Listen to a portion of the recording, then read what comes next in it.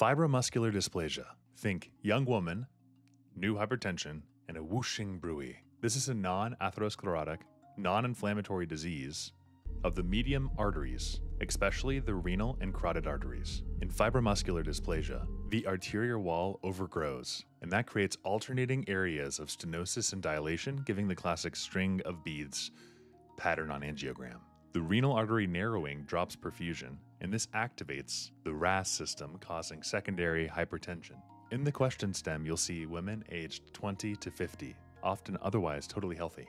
To be sure of your diagnosis, look for severe and resistant hypertension, abdominal or neck bruit, and pulsatile tinnitus or a headache if the carotid is involved. On CTA or angiography, you're going to see a string of beads appearance. For treatment, give ACE inhibitors or ARBs for blood pressure. You could also use percutaneous angioplasty, but no stent is typically needed.